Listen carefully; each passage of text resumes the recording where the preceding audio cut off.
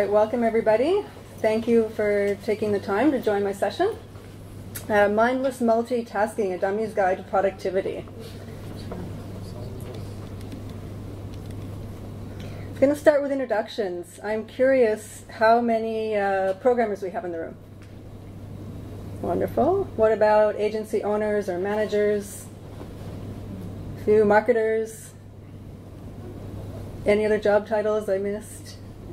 Okay, so we've got a pretty diverse group of people. I imagine you're all from different countries as well. Myself, I'm from Vancouver, Canada, and I'm a digital PM. I'm also a director of business analysis in a group of quality assurance analysts. It's a bit of a mouthful of title. I'm also a yoga teacher as well. And I've been practicing for about 20 years and teaching for 10. And my yoga has always kept me balanced in the workplace. I've been working in tech for about 20 years as well. I want to ask also, how many of you have experienced stress in the workplace?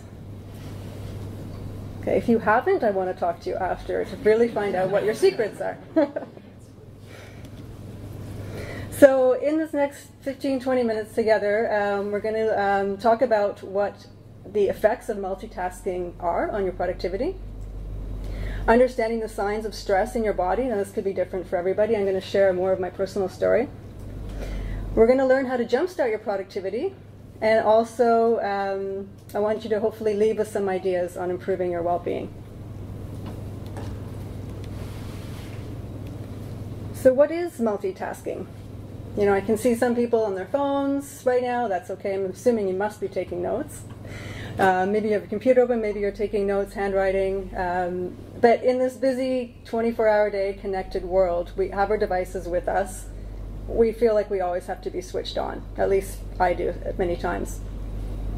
So there's certain things or types of multitasking that are easy enough to do together. For example, I can make dinner and talk to my sister on the phone. It's usually I don't, burn anything.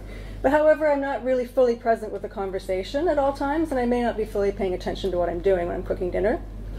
There are other types of multitasking where it could be a little bit more dangerous. For example, if you're texting and driving, or putting makeup on and driving, or reading a book and driving.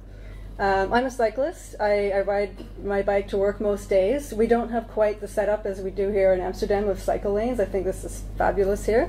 So sometimes we have to share the road with drivers. And the one time I was clipped, it was a minor accident by a car, the person was on their phone.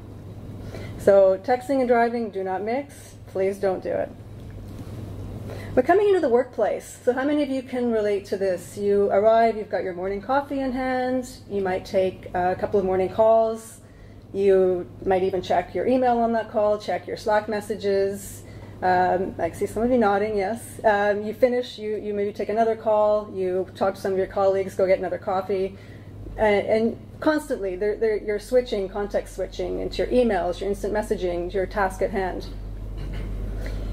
Can anyone relate to that? Yes, I thought so. So as you're going, you're juggling. We're juggling all of these tasks. And there are some days, like, as an analyst, I need to have focused time.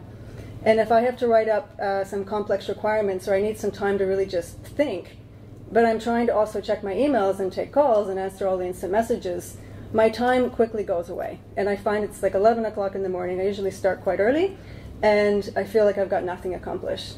And then there are other days where it's much better. I know I have this focused time, so I actually turn off Slack, close down the email, I set an hour and a half of time for myself, and I actually can focus and get something done. The morning still flies by, but I feel a little bit better about what I've actually accomplished. So I'm actually a recovering multitasker.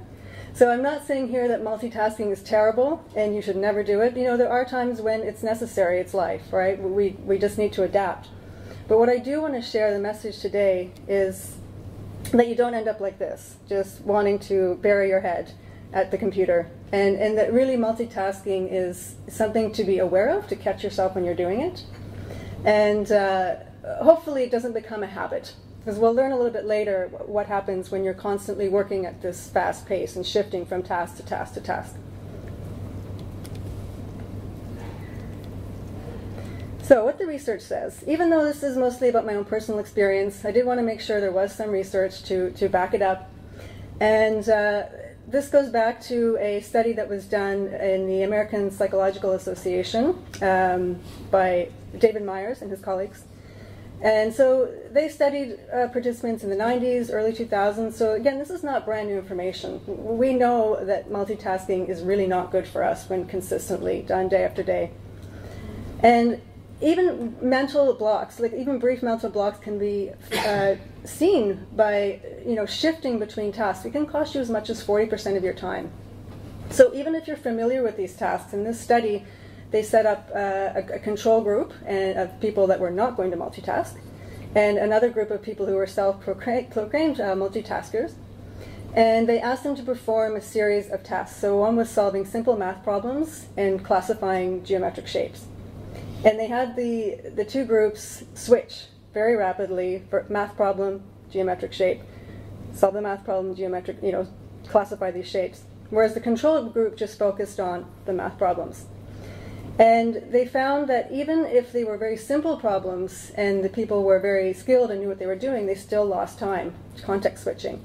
As the problems got more complex, as you can probably guess, they lost even more time because they were in the middle, as I mentioned earlier, of a complex problem or writing up requirements. You need to be in that flow of working and in that flow of really allowing your thoughts to go down one continuous path versus jumping around. So you may not feel like it, you may feel like you're getting a lot done, but you're actually slowly losing time. So how does this manifest in your day-to-day, in your body? Well, for me personally, being a project manager, juggling multiple projects in an agency, and having to get things done for deadlines, of course, stress was starting to build up in my body. And I've worked at other companies in the past where maybe the project management has not been the best. So deadlines are very rapid. Can you turn this around in 24 hours? Somebody missed something. And that happens, I get it. But when that consistently happens and you're constantly reacting, some of these symptoms of stress, and there's physical, cognitive, and emotional signs of stress, but they can start to build up in your body. For me, I was struggling with headaches. I was carrying a lot of tension in my shoulders, in my jaw. I was grinding my teeth at night. And then eventually it led into stomach issues, just digestive problems. But I didn't put all of this together until I had to go to the doctor to say, what, I feel sick. And I was getting a lot of colds, and my immune system was basically really run down. At that time, the doctor said, oh, you must be suffering from anxiety or depression. I was like, no way, I'm not depressed. And he said, well, I'm going to give you antidepressants. And I said, well, okay, I'll try it, but I'm really uncomfortable with this. I tried it. It actually had an adverse effect. It kept me up all night, and the headaches got worse. I wasn't dealing with the root of the problem, which was my own self-induced having to get everything done now, and basically trying to do it all. So after a week of being on those antidepressants, I stopped, and I realized, okay, this is actually something I can control. This is where the yoga came in. So this is going back quite a few years. At that time, I'd been practicing for a number of years, and I decided to go and quit my job. I left everything and went to India to pursue yoga teacher training. And that's where it took a bit more of a detour in my life, but a turn for the best. I had the luxury of escaping, let's say, my responsibilities. I spent a month in an ashram in northern India and really dove deeply into yoga and really started to learn about the mind-body connection and how that my thoughts, my racing thoughts and having to tell myself I have to get this done and I have to get everything done now, were leading to the physical symptoms in my body. So not everyone has the luxury to take off for a month and go and study yoga, but there are some things that you can do even today, and we're going to talk about that. The first thing is to, if you find yourself multitasking and like you're not on a hard deadline, if you catch yourself, I'd say you just stop and realize that you're doing it. And it's not about beating yourself up and, oh, I'm doing it again, because I still get caught up in it from time to time. I'm not going to beat myself up, but when I do catch myself, I just stop, take a quick break, and then simply move on. Another thing you can do to help get back into the flow and streamline your productivity is to eliminate distractions. And that could be, for example, if you are in like an office situation, even if you're working from home, maybe put your cell phone away, like out of view, unless you need to be on some kind of an emergency or on-call situation. I understand that. But try to just remove the distractions. Even cleaning up clutter on your desk can help clear your mind. Another thing you can do is, how many people have to-do lists here? And how many people have those to-do lists that just keep going and going, and you don't really ever tick anything off of it? Yes, I do too. And sometimes it's something that's maybe not due right away, but it's maybe not organized. So I've taken time to organize my to-do list and also make them action-oriented. So for example, if you're working on a project, like Smith project, and you look back at your to-do list, that's kind of meaningless. It doesn't really help you remember even what you have to do on that project. But if you say something like complete X deliverable on Smith project by October 30th, that's a little more concrete and refined. So you can start to organize your list that way and push down those things and those tasks that are really not critical. And I feel that doing this, it may sound so simple, but it just helps me organize, and it's not as overwhelming. I can see, okay, well, today I've only got maybe 3 things I really must do. The rest can wait till the end of the week. So it's all about prioritizing. It helps to take away some of those feelings of overwhelm. Another thing you can do is delegate. So for those of you that are in a position, even if you're not a manager, we all work with teams. Typically, there are other people on your team that can help you, and assuming they're not overwhelmed. But I think delegating is really good, is finding those tasks that are easy to delegate. And some people, when I was talking with a friend about this the other day, they said, well, it takes more time to delegate and explain the task to someone else. I might as well do it myself. I said, well, yes, that might be true. Either that's not the right task to delegate, or maybe you don't trust this other person to get it done. And while it might take a little bit of time up front to explain it, once that person not only gains more experience if they start taking on other tasks, they also, after some time, it takes that time away from you. So you have your time freed up now to get to those other things on your to-do list. So you're really spreading the workload amongst your team. And also, especially if you're mentoring like a junior team, you help people step up and learn and grow in their careers. So really, you don't have to do it all.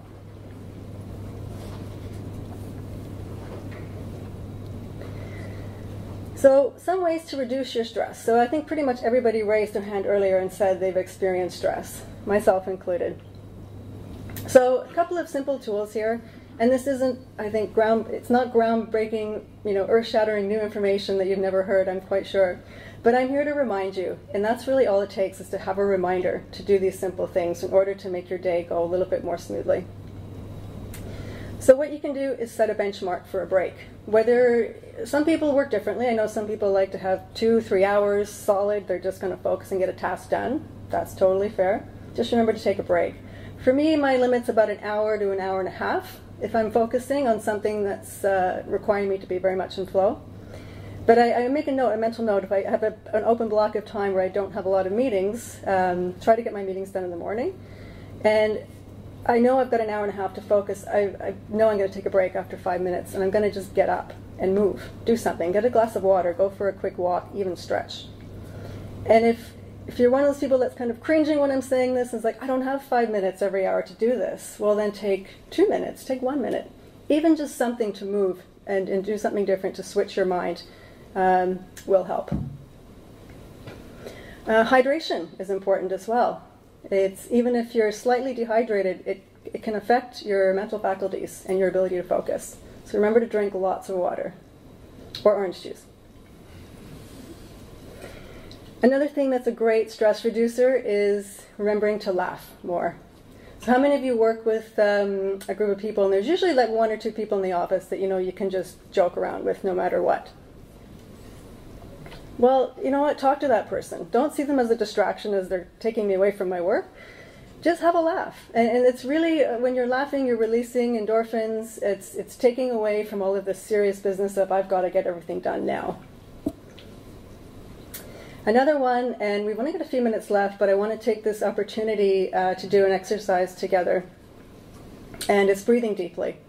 And we were talking about this before the session started. So when you're feeling stress and anxiety, and you've been context switching all day, your breathing, chances are, is in your chest.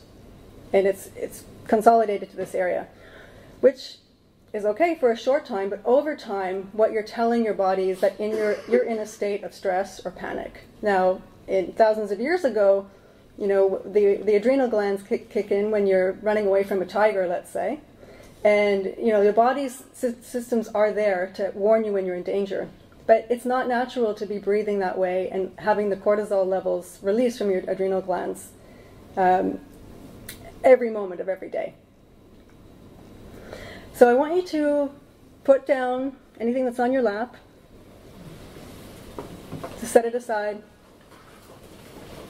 Sit up nice and straight. Place both of your feet firmly on the ground. You're welcome to close your eyes or keep them open. This will be about 1 minute or less.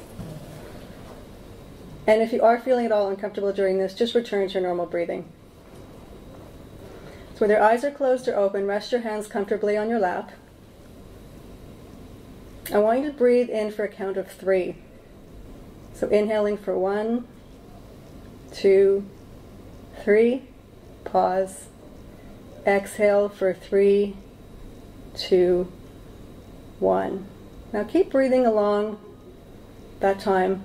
I want you to imagine you're filling up your lower belly with your breath, then your rib cage, then your chest. As you pause, imagine you're releasing the breath from your chest, your rib cage, and then your belly.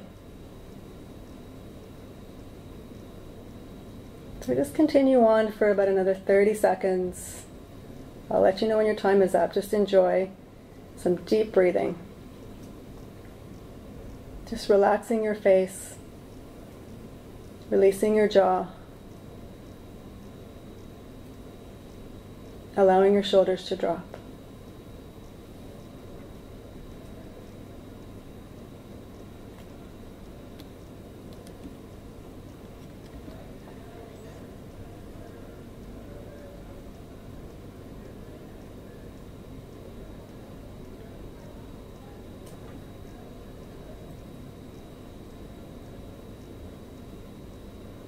And then together we're going to take a nice deep breath in, filling fully with breath, opening your eyes, and then release. Is anyone still feeling stressed? So it's a simple exercise. It's just remembering to breathe. And this is something that you can do anytime and in any place. You don't have to be in a yoga studio to do this. You can do it right at your desk. But it's just remembering to do it. And hopefully you felt something different than before you did that breathing exercise. Hopefully you might feel a little bit more relaxed. So with a couple of minutes left, in summary, we talked about multitasking, how it's not good for you, for your mental or physical health, is in my experience. Hopefully you know the signs of stress. Pay attention next time you have a stomach ache, headache, you're feeling fatigued. Maybe you have a bug, or maybe it's stress. Hopefully you remember some of those tools to jumpstart your productivity, such as cleaning up your to-do list, setting some goals, delegating. And hopefully you remember, if nothing else, to breathe deeply and relax. So if you have any questions, we have about 1 minute left before I think the next session gets started. Hi, my name is Ruby, and I want to check how do you deal with back-to-back meetings? That's a good question. She asked, how do I deal with back-to-back meetings? Something we recently implemented at our company was to book, if it's 1 hour, book for 50 minutes. So you have a 10-minute breather in between. And usually, quite often I should say, that you still get it that close to the hour. So if it's from 10 to 11, it's 5 minutes to 11. Usually I'm chairing these meetings, so if you're the chair, great. If you're not, maybe you can ask the chair to do time checks. So to make sure that you do finish a few minutes early, so you actually get that breathing time. And that's something you can actually set in your Google Calendar as a default to chop 10 minutes off or chop 5 minutes off the half-hour meeting. Yeah, thank you. And one more thing, which tools do you use for to-do lists? Anything like you use in person or you just maintain it manually? To do what, sorry? To-do lists, yeah. Oh, to-do lists. Everything I have is in Evernote. And we also use Basecamp as well for our client communications. Okay. Yeah. Great. And I handwrite a lot too. Thank you. You're welcome. All right, folks. We're at time. Thank you so much for joining me.